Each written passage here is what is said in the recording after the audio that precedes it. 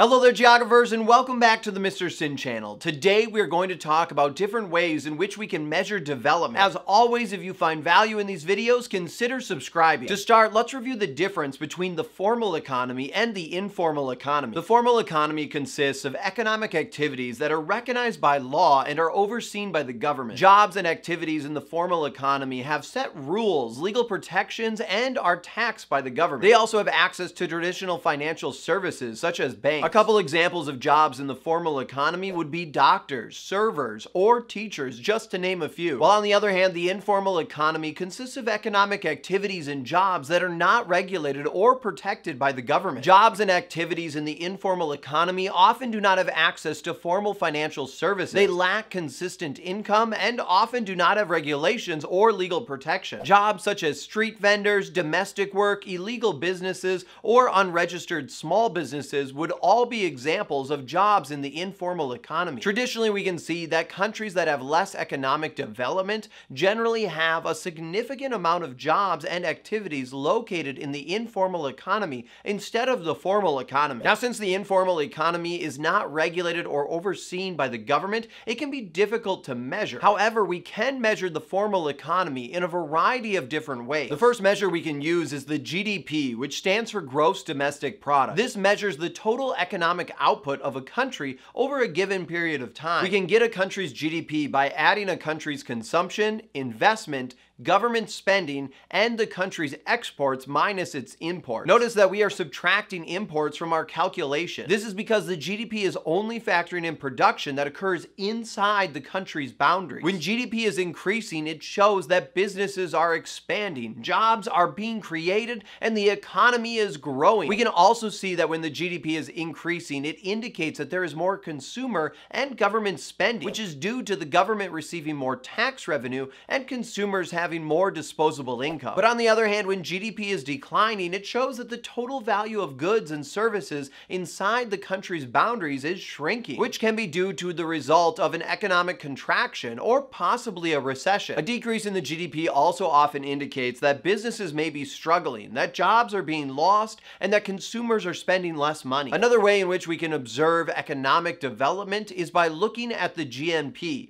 which stands for the Gross National Product. The GNP includes the value of all goods and services produced by a country's citizens, regardless of where they are located in the world. Both the GNP and GDP are pretty similar. However, the key difference is the GNP factors in both domestic production and the production of a country's citizens who are living abroad. Remember, the GNP is only looking at the production of goods and services by the nationality of the country. So any foreign production inside the country's boundaries would not count for the GNP. If a country's GNP is larger than its GDP, it can mean a couple of different things. It could be that there is a significant amount of citizens living abroad and no longer living inside the country's boundaries. Or it could also mean that there is a lot of foreign investment and production happening inside the country's boundaries. To better illustrate these two concepts, think of it this way. If Toyota builds a factory in the United States to produce cars in the country, that is part of the United States' GDP, since production is happening domestically in the United States. However, Toyota is not a US-based company, so this production would not be part of the United States' GNP, and instead would be part of Japan's GNP,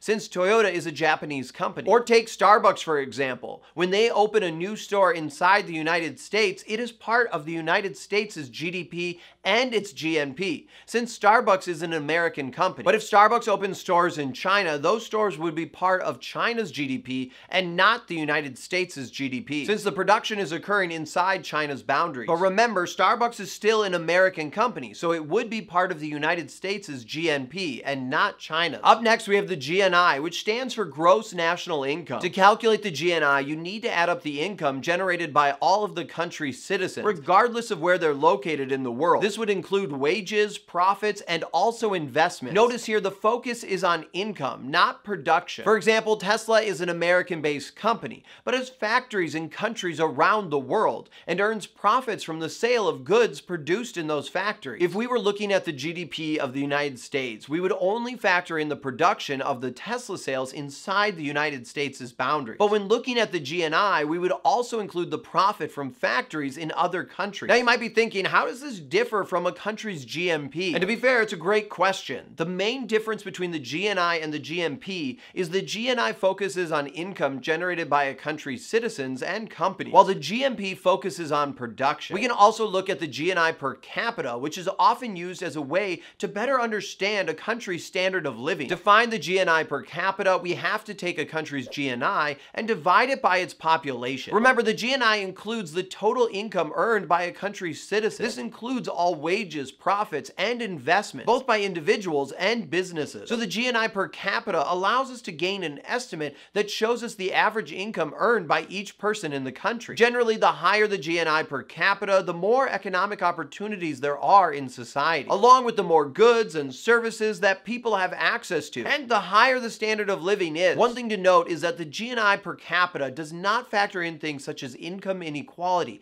quality of life, or other social aspects, so it does not show an entire picture of a country. Now, so far we've been looking at ways in which we can measure economic development of a country, but we can also measure a country's social development as well. One way we can do this is by looking at a country's GII, which is the Gender Inequality Index. This index shows inequality between women and men in 3 different areas: reproductive health, empowerment, and the labor market. Reproductive health is measured by the maternal mortality ratio and the adolescent fertility rate. Empowerment is measured by the amount of government positions held by each gender and the amount of secondary and higher education levels obtained by each gender. Lastly, the labor market is measured by women's participation in the workforce. A country's GII can range between 0 and 1, with the higher values indicating more inequalities and disparities between women and men. If the GII for a country is ever 0, it would mean there is no inequalities in society, and the country has perfect equality. Currently, however, there are no countries in the world with a score of 0. Notice that generally we can see that countries that have more economic development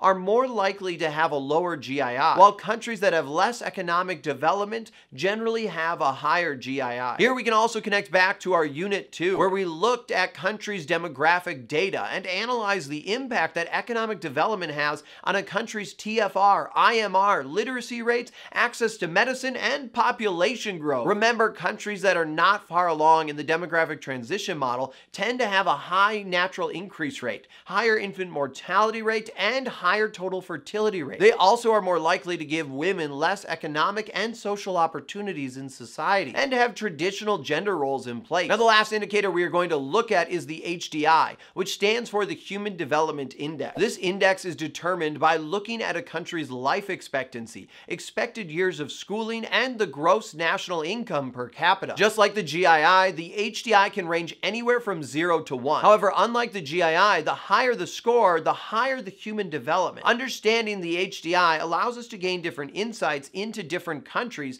and compare the level of human development between them. We can also use the HDI to track a country's development over time to see how a country is developing and identify different areas in which further improvement could occur. Today, the countries with the highest HDI would be Switzerland, Norway, Iceland, Hong Kong, and Australia, just to name a few. One other way in which we can measure development would be to look at the amount of renewable resources and the use of fossil fuels. As countries become more developed, they tend to rely more on fossil fuels to meet their new growing energy demand. Developed countries are more often more dependent on fossil fuels due to their dependency on cars, planes, and other technological advances. Today, though, we are also seeing higher levels of renewable energy be utilized to help provide energy needs for society. However, once again, it's most commonly found in more developed countries that have access to capital. By understanding these different social and economic indicators and measurements, we can better understand life in society and the different economic and social opportunities that exist within a state. But now comes the time to practice what we've learned. Answer the questions on the screen, and when you're done, check your answers in the description and comment section down below.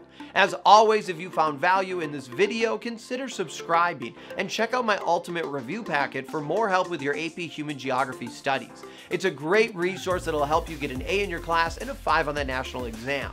As always, I'm Mr. Sinn. Thank you so much for watching, and I'll see you next time online.